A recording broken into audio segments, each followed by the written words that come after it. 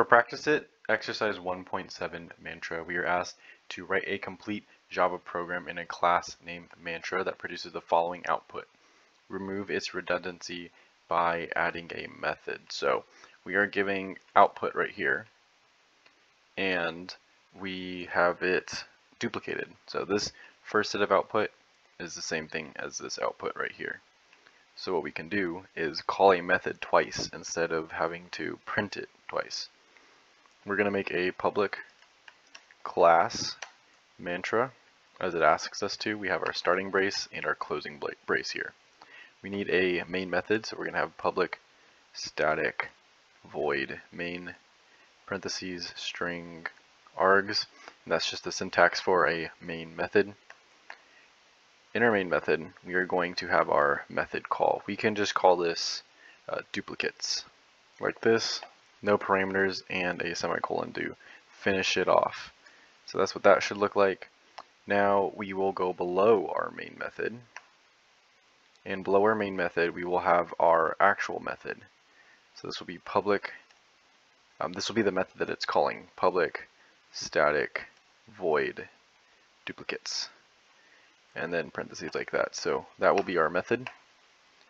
And in here we are just going to write the code. So we have System.out.println with our parentheses and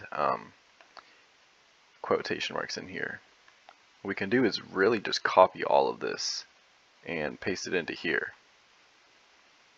And then keep this on one line and just do a /n in here.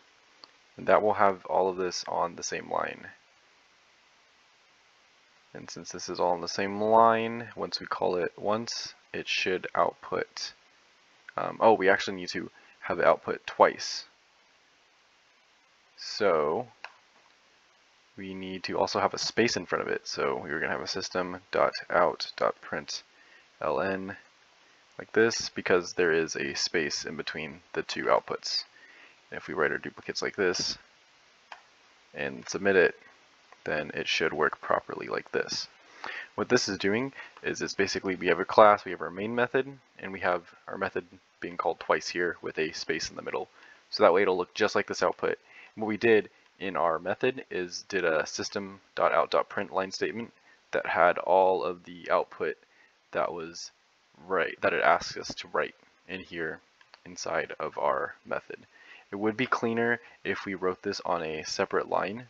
So instead of having all of this code on one line, we can take this and get rid of all of this code right here and have this on one line, and then on the next line have our next set of code. So we have System.out.println, and then we will have this code right here.